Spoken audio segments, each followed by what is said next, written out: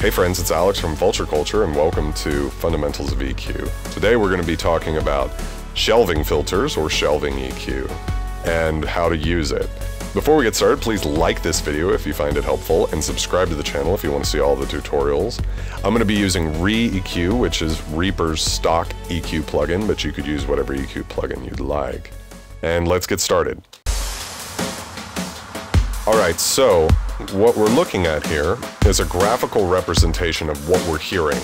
And this is from the frequencies from the lowest frequencies, 0 Hz up to 20K, and a little bit above, because we're at 44.1 kilohertz sample rate. Now, the reason shelving filters are called shelving filters is because they look like shelves.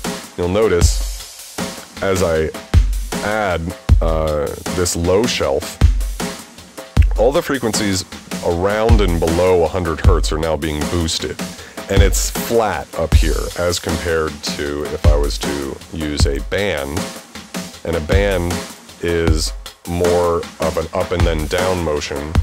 Shelves always boost all the frequencies above a certain frequency or all the frequencies below a certain frequency. Or you could cut all the frequencies above a certain frequency and below a certain frequency. Now, what's kind of cool about shelves is for the longest time I didn't use them. I used mostly bands. I'm not sure why. I guess it's just because it seemed to me like, well, I wanted to boost some frequency here or cut some frequency there. But the great thing about shelves is that they are, without a doubt, the best way to mix. And a lot of people might be skeptical of that claim, but the great thing about a shelf is it's very natural. If I take this frequency and I'm like, oh, I want some more high end on this, and I boost here, you can hear that certain frequencies almost can start to ring at a certain point, especially if I do it really dramatically. You can hear. Conversely, if I was to even do an extreme amount of shelving, because it's so gradual a slope, it's much more natural sounding even at aggressive levels of movement. So one of the reasons why shelving filters are so useful is because they can really help you nudge sounds into the right place in a mix. So now we're listening to everything, and immediately I'm struck by the fact that the drums sound kind of weak. They don't sound very bright. They sound a little dull, and they're not really hitting with a lot of thump to them. So what I'm going to do is I'm actually going to grab this shelf and turn this up and find a place where it seems really good, like where it seems really natural to fit in to the rest of the track.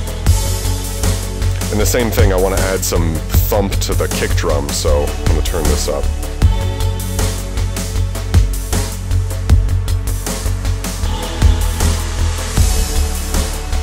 And very quickly, all of a sudden, these drums sound a lot better than they did before. If I turn the EQ off, it's like they just disappear. And now all of a sudden they're much more mixed sounding.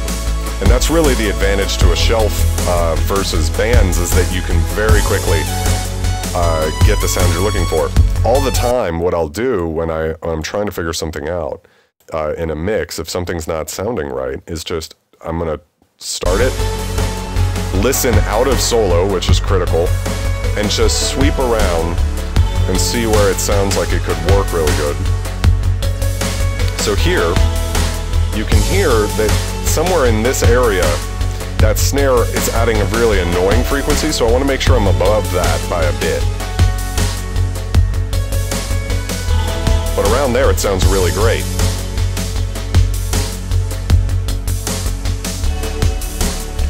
And then same thing down here, I know I need some thump, and I'll just sweep around. Now, if you're listening to this, you can hear that there's kind of like a annoying mid-range sound. There's just too much of this low mid sound. So I want to get below that and get just the sub bass on this. So I get that nice scooped drum sound that's so popular in EDM right now. And just really get a good thump going.